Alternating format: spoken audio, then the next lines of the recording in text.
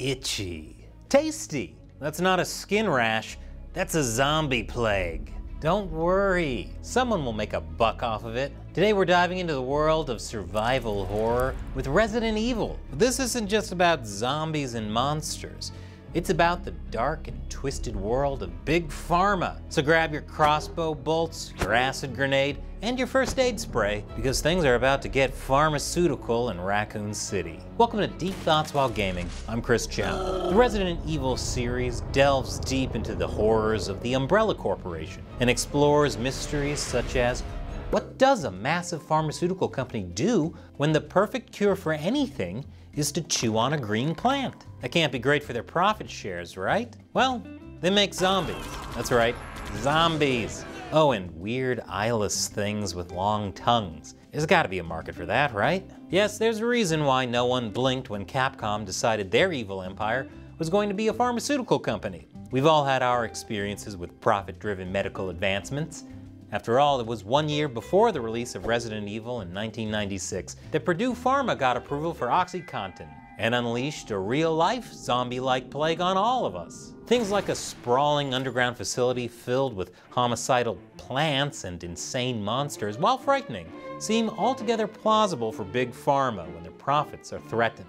Seriously, those green herbs are to blame for all this, right? After its initial release, Resident Evil instantly gained acclaim for its atmosphere of suspense and horror. Players chose the role of Chris Redfield or Jill Valentine and explore a dark mansion infested with zombies and strange, barely sensical puzzles. Am I the only one that ever wondered how the Umbrella staff actually gets to work in the morning? If you haven't played the games before, the horror is on par with trying to navigate insurance for prescription medicines, except it's zombies trying to eat you instead of corporate greed. Me personally, I'd take the zombies. With the success of the first game, Capcom has had no trouble churning out sequels for an awaiting audience. And why wouldn't they? They certainly have enough real-world material to draw on. Remember the pharma bro who raised the price on life-saving drugs by 5,000%? Don't tell me that guy wouldn't inject himself with some kind of super virus to try and kill you at the end of the game.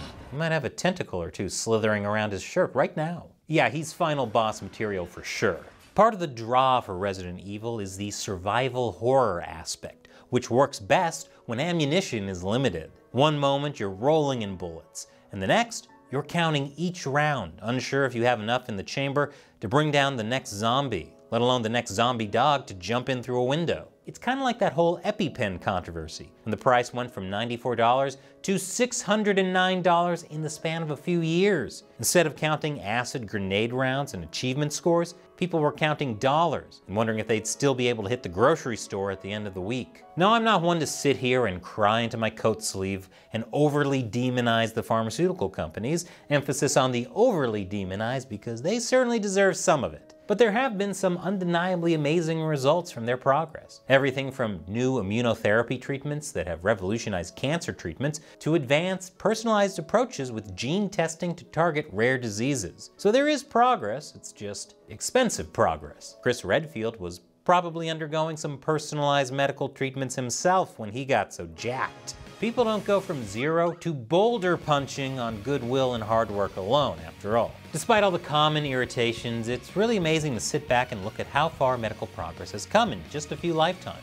It wasn't really that long ago that people were sticking leeches on their bodies to suck out all that rotten blood. Come to think of it though, I'm pretty sure Umbrella has toyed with reviving that idea a few times. That all aside, it really gives you pause to wonder what the future will be like, with real-world research into things like CRISPR and gene editing, challenging what the definition of human really is. Maybe things like rabid monster men, mutated evil scientists, rocket launchers, and boulder punching really is something in the future for all of us. One can only hope. Yes, despite costs, the future appears to be a bright one with clear progress. Look no further than Resident Evil itself. From its early days with a moldy, stitched-together corpse man nemesis, to today with a sexy vampire Lady D. That's undeniable progress on any metric. While 4 of America's biggest pharmaceutical companies were recently successfully sued for $26 billion for their role in the opioid crisis, As with all Resident Evil games, there's always another larger and more threatening final boss waiting for you. Sometimes it's a weird 9-foot-tall naked man that Albert Wesker thinks is the ultimate life form for some reason. Other times it's a weird blob thing with tentacles. Actually, it's been a weird blob thing a few times. I feel like there's a metaphor there. Thank you for watching Deep Thoughts While Gaming. And remember, if your life is starting to feel a little bit stale, it could just be because you're actually made of mold.